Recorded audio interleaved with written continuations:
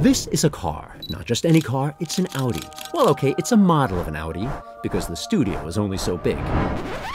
You know what's big? Earth. Not big enough for us, though, it seems. There are too many of us living too expensively from an environmental point of view. In fact, we are currently using the resources of 1.7 Earths, because we want to drive Audis, for example. I mean, who wouldn't? The good news is that we are aware of this issue and we want to change things. And we took action. You've heard about increasing e-mobility to reduce CO2?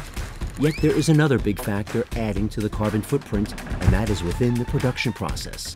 In fact, the more we shift to electric cars in the close future, the more emissions are caused in the supply chain from raw materials to the supplier. That makes up a pretty huge piece of the cake. And it's not yummy because it's gas.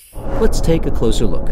Aluminum and batteries are key components for an e-tron. To tackle the gas cake, we decided that every provider of high-voltage battery cells has to manufacture 100% through green energy.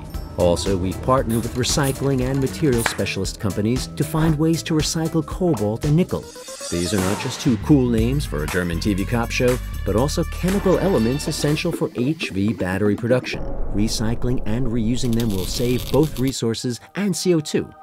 In 2017, we developed the aluminum closed loop, a method of taking the scraps of aluminum accumulating during production and giving them back to the supplier, who then makes new aluminum parts. Like when you make cookies from leftover dough. That sounds easier than it is. Turns out, due to customs regulations, you can't transport scraps over borders just like that. And we make sure that the material is not downcycled. After all, we don't make soda cans but cars. On the balance sheet, this recycling method saved 90,000 tons of CO2 in 2018. We talked a lot about cakes and cookies to define 50 specific ways of reducing carbon. We've already identified how to save 1.2 tons per vehicle, which equals your next flight from Los Angeles to New York, or driving around 10,000 kilometers in your Audi. Still can't imagine how much 1.2 tons are? Try lifting this bull. If you multiply this by our vehicle sales from last year, that would be over 2 million tons of CO2 saved. Small steps that all count toward the overall goal. We've set the foundation for Audi's vision for 2050 to be entirely CO2 neutral. We know that we still have a way to go. The challenge lies in the millions of details to be coordinated with thousands of suppliers, partners, and governments around the globe. Cue globe.